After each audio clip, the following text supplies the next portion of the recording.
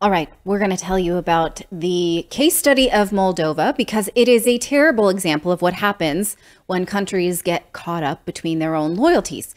First, a little background. Where is Moldova? Well, right now, Moldova is still between. It didn't move overnight? Well, there are border disputes, but as we speak, Moldova is between Romania and Ukraine.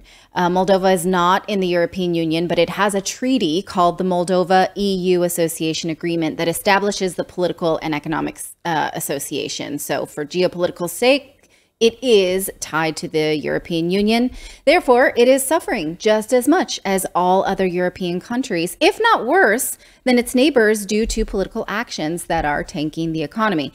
Now, Moldova was given a fast-track application to the EU in June when it was announced that Ukraine would also get this fast track. So Moldova has a lot to prove to the EU right now. They're really watching them like, okay, we're going to give you this, like, kind of like, I don't know how sororities and fraternities work, but I get the idea that, like, if someone gives you the opportunity to pledge, they watch to make sure that you're like Kappa whatever material, right? This is how it is. Like, they've been pledged. Now they have to go through the hazing. And what are some of the requirements, right? Some of those requirements then are like, hey, you want to enforce Russian sanctions. Yes. You have to play by our rules. So these are the pledging activities that are going on right now. Okay, so that's why Moldova has a lot to prove right now.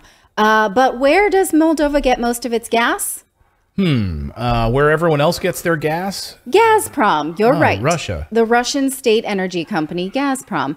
The country is set to renegotiate debt payments with Gazprom by October 1st. And the prime minister does, in fact, feel that this needs to be done. Europe doesn't want her to, obviously, but she feels like she has to, even as she asks her citizens to sacrifice. So here is Natalia Gavrilita. She says, even if Gazprom continues the deliveries, we still have to reduce consumption. That means you and me, right? How much she's going to be doing, I don't know, but she wants her citizens to, because the prices are very, very high, she said in this interview in Bucharest on Tuesday. She says the soaring prices are an anomaly for the summer, and we don't know how much they will continue to grow during the winter. I have an idea how much they're going to grow during the winter. Like this is, it's just the summer. It's, because it's so hot out, you really want to heat your homes during the summer. So. Right. We're going to talk about the climate of like summer in the Northern Hemisphere in a minute, because they're assuming we don't know that summer is hot in the Northern Hemisphere. Now the government is shooting for a 15% reduction in energy consumption. How they're doing their part is that in the capital, they've switched from gas to oil heaters. That helps only a little when inflation is currently at 30%. 30%? 30%. Holy shit. Yes. You think your 8% is bad, or was 8% in the US? 30%. Well, which also is probably an insight into how fake the US numbers actually are. As we've said, it's probably double that anyway. But anyway, 30%, holy smokes. But Moldova also has a Russian-controlled area inside their borders called Transnistria. I apologize if I mispronounced that. I've practiced many times today. The way it's spelled is Transnistria. Here's a map of the sliver along the border between Moldova and Ukraine, which is right now controlled by Russian military. Moldova does not officially recognize this as a breakaway state, but they are saying that they're communicating with leaders there. This region does have its own president, its own government. The US, the EU, and NATO, of course, do not recognize it. They say, no, you're Moldova, and knock this off. But they operate independently. Now, the Prime Minister, Gavrilita, that we just talked about, she said she is in talks with leaders in Transnistria because what she says, we want to keep peace and stability in the country. The worry is that Russia will defend that region just like it is defending the eastern borders of Ukraine. They obviously don't want that. They don't feel like they are game for that kind of conflict at all, especially while they're hurting from so much sanctions. Now, how are citizens of Moldova taking all of this political alliance with Europe? That's a question, right? I mean, protests. They are protesting, just like in the Czech Republic, just like in Austria and many other places. People are protesting. By many accounts, thousands came out this weekend, and there's another planned for September 18th, I believe.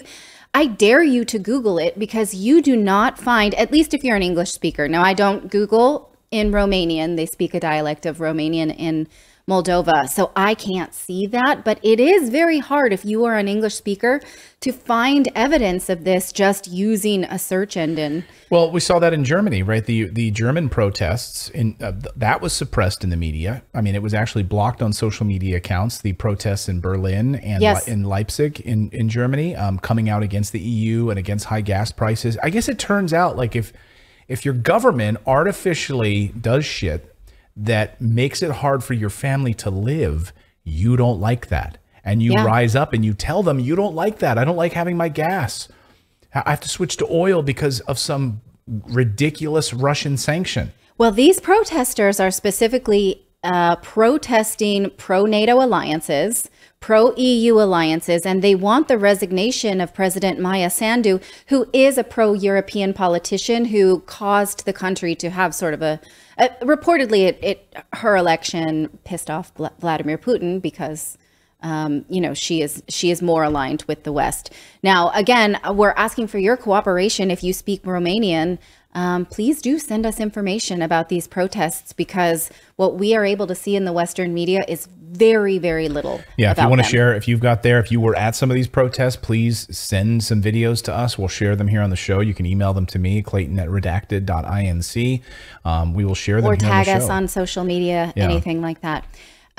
Meanwhile, the media is busy telling you that businesses are doing their part to reduce consumption of fossil fuels, but it's the households that really are the sort of wild card, right? So this Wall Street Journal article from today really pissed me right off.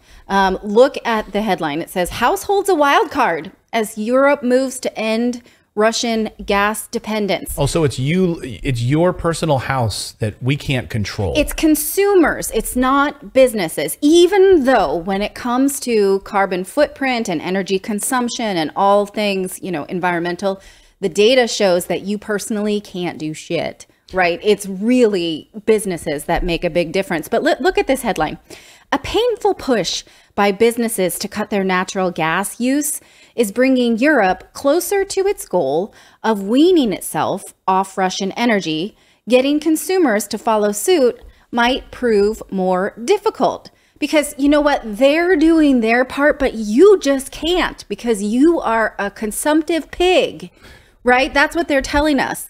They say, this is crazy. I can't not have my mouth wide open, but I'm going to try and tell you it anyway.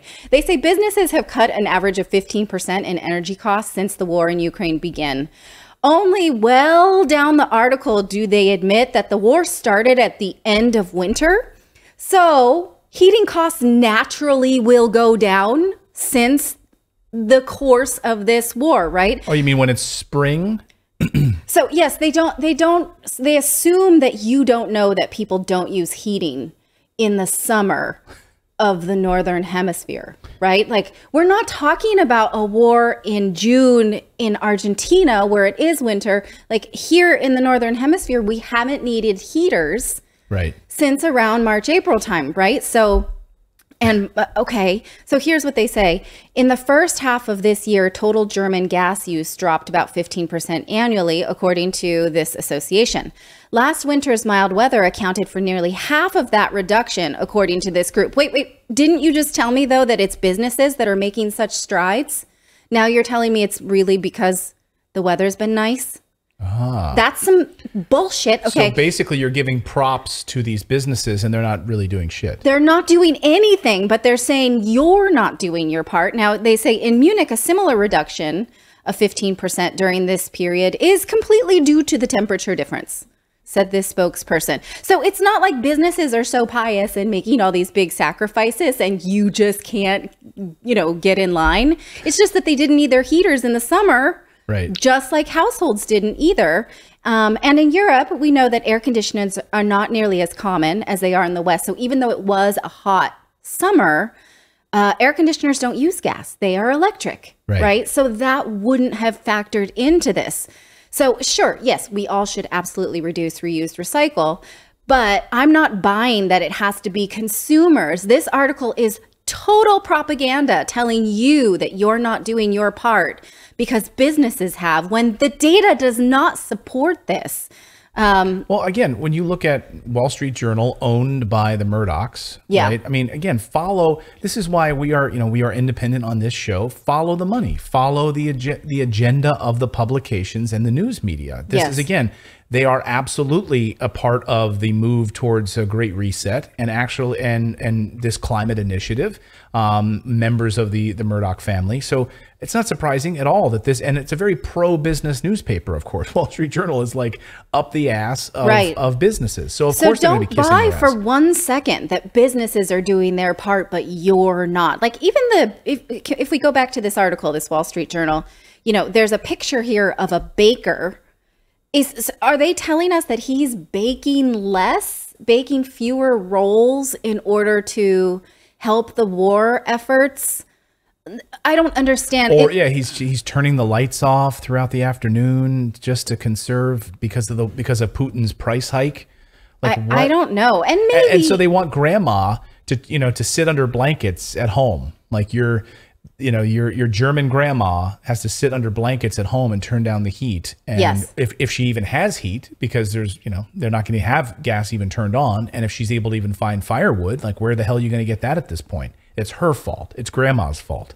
And the narrative that bothers me so much, I think it might not have if we had not just been through a pandemic where only individuals sacrificed to get us to the same goal where, had we not made these sacrifices, we probably would be in the same spot in the pandemic. Like Target and Walmart, it wasn't sacrificing, it was record profits. But we were sacrificing on cheap energy now. We're saying we must sacrifice on cheap energy. That hurts the elderly and the poor first, right? But we were told that we had to sacrifice our entire lives to help the elderly and the sick for 2 years. But now we don't have to do that. We shouldn't, the government won't front us on this one to keep our economies going in order to protect this population that we all just sacrificed for 2 years to protect. So I'm calling extreme bull crap on this narrative. And apparently many others are too, and they are protesting. I'm going to find myself a protest to go to. Well, we're not, this isn't just Europe. California is the same thing. We're seeing this across the United States, right? Where you're being told, okay, we don't plug in your car in California. Don't plug in your car because we're facing these blackouts because of our electricity. We cannot afford it. We can't do it right now. Please don't plug in your car. And also don't drive a car. Don't buy gasoline. Don't own a car. Don't own a car. Don't buy a car. Don't plug in the electric car that we told you to buy. Don't do that either. And then on top of that, grocery prices skyrocketing. Again, we're seeing the consumer price index come out overnight, up to 8.3%. So again, you just thought, oh, prices are going to start to go down. No, sorry.